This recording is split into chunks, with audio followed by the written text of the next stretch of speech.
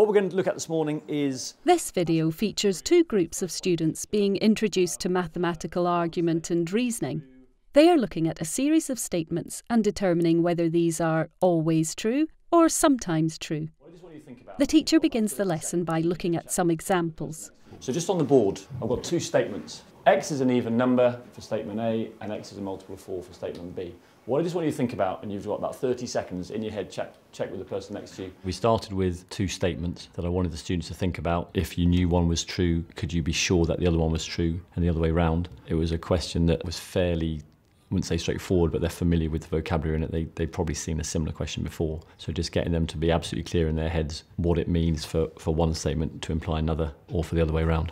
And then we shared their findings. If statement A is true, is statement B always true, sometimes true, or never true?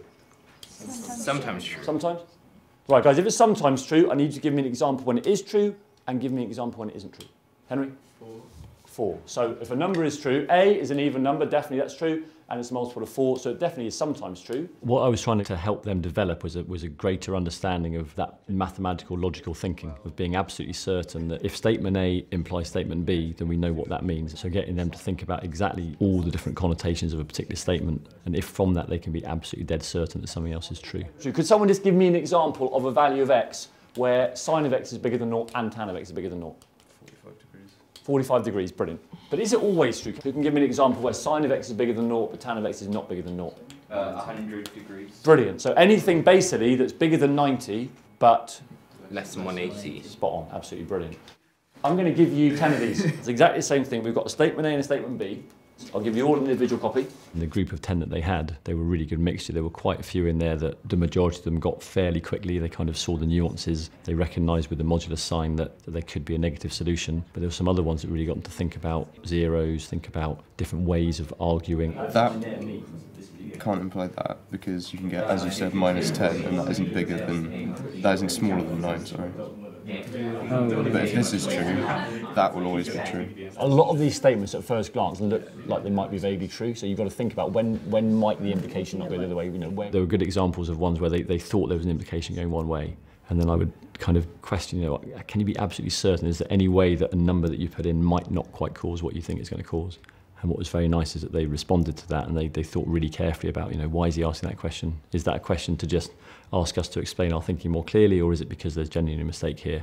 If you put x equals 0, x equals minus 1, y equals minus 1, and then you can put x, y equals 1, x equals minus 1, y equals 1. Sometimes they were very much supportive of each other, and they kind of managed to convince themselves and each other that it was right, and they felt very confident talking about the situations. Sometimes there was clearly a little bit of uncertainty, what they didn't agree. What was interesting is I didn't know if it would be quite self-contained. They didn't tend to talk to each other as groups. I don't think many of them were checking with each other, although occasionally they'd turn around and just talk with the group behind them.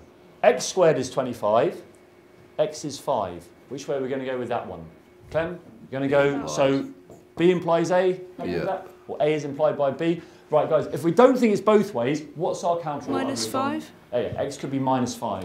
I was very, very pleased with A, how they worked together. I would hope that they recognise that, particularly on some of the ones they didn't get right first time, that 2 heads is often better than 1 in terms of trying to spot flaws in their argument and getting the students to realise that talking about it and checking ideas with each other is not just a way of eradicating mistakes, but genuinely a way of making them better in the future so they won't make the same mistakes again. So if y is negative, yep, then x would also be negative, and right, then in brilliant. which case the product of the two would be positive. Fantastic. So this can be true, but this could be positive, Yeah. so therefore it doesn't go that way. Yeah. How about going back the other way? If x, y was negative, Yeah. would y have to be negative?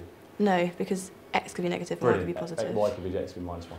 They certainly seemed to enjoy it. They liked the challenge, and they liked the fact that some of them were very doable, but some of them made them think a little bit more.